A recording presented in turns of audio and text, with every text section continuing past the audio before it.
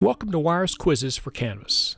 This video is an introductory tutorial to creating questions in WIRIS Quizzes, an external LTI tool for Canvas. You may be familiar with the first steps if you've created questions in Canvas before. Let's go over those now. After you log in, go to your course, then go to Assignments, then click Plus Assignment. On the page that loads, give the assignment a name, and scroll down to Submission Type. From the list, choose External Tool, then Find. Find WIRIS Quizzes in the list and select it. From the next dialog, choose New Quiz. Add a name for the quiz and optionally add a description. Then click Save and Display and then Edit Quiz. To add the first question, click the Add Link and then plus a new question option. The WIRIS Quizzes extension adds 6 additional question types to the standard Canvas question types.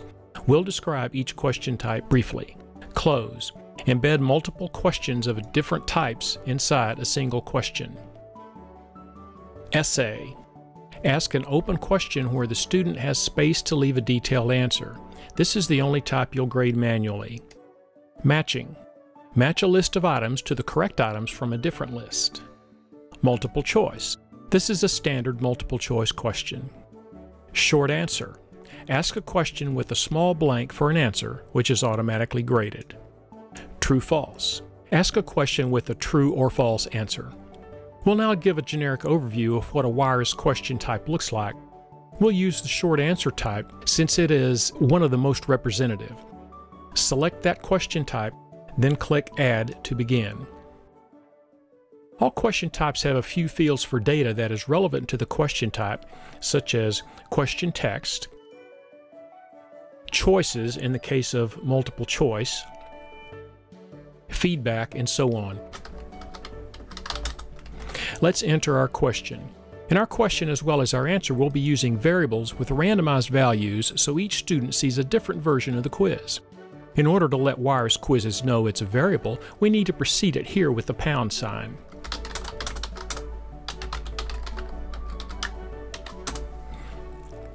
To get to the math editor, click the Show Hide button and click the square root symbol.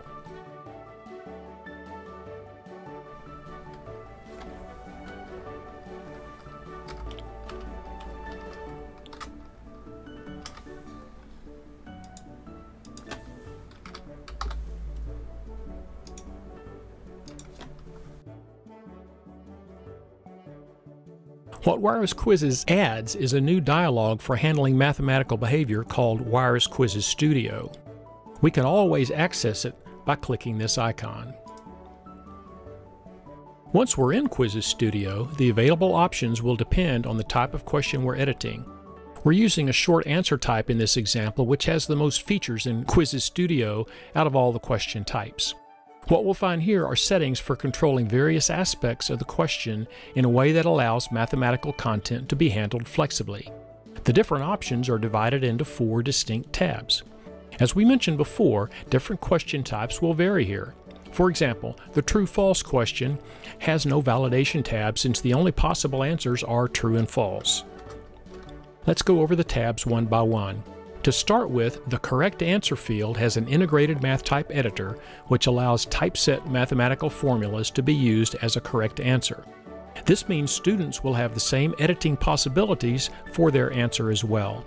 Below the editor, we also find additional options for the student's input. The next tab is called Validation. WIRIS Quizzes recognizes mathematical input from the student, and here we control the details of how to assess this input. We can ask for specific units, control which symbols are recognized as constants, as well as a wide range of format options. Below that, there is the Variables tab.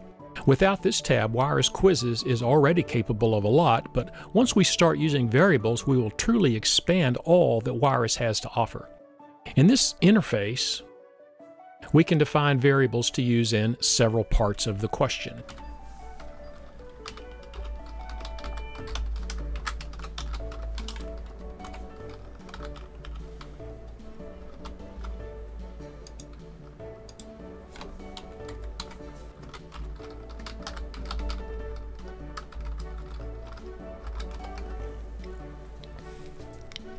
The environment is a computer algebra system, which means variables can be numeric as well as symbolic.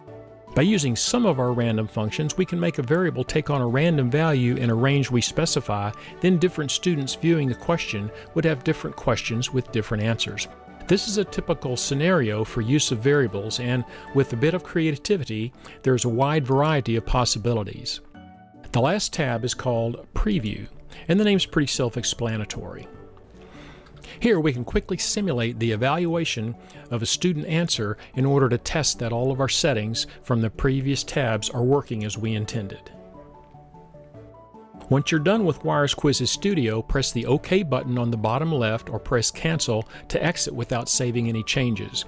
When you're finished editing the question, first assign a grade to it and then click Save Changes at the bottom, and the question will be added to the question bank.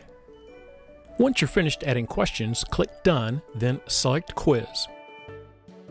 Finish selecting the external tool, then save and publish the quiz. Now you can preview the quiz if you want to make sure everything's working as intended.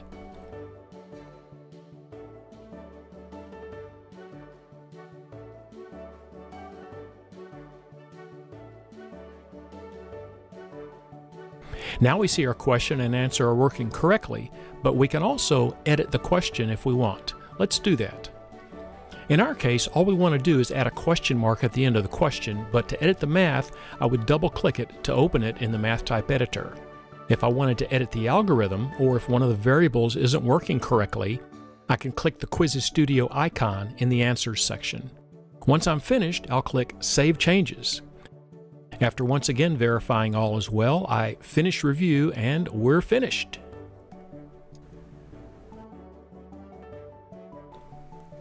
We've added 2 more questions that we didn't show on the video, so now our complete quiz has 3 questions.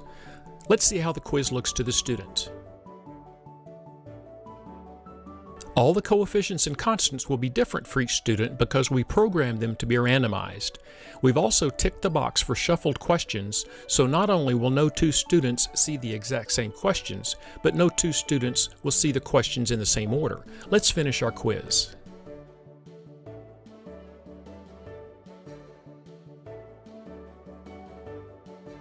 We've specified in one of the questions we want the students to show their work. They do that on the scratch pad, which they'd access by clicking the expander button, then the pencil icon.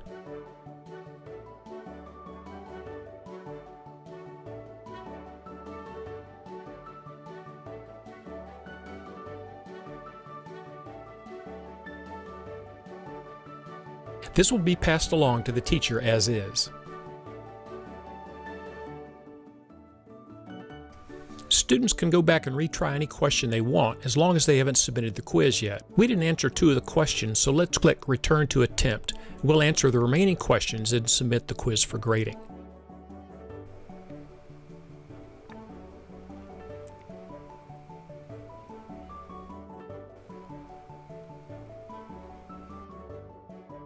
Once we've submitted our quiz, we can check our results for each of the questions, whether we were correct or incorrect.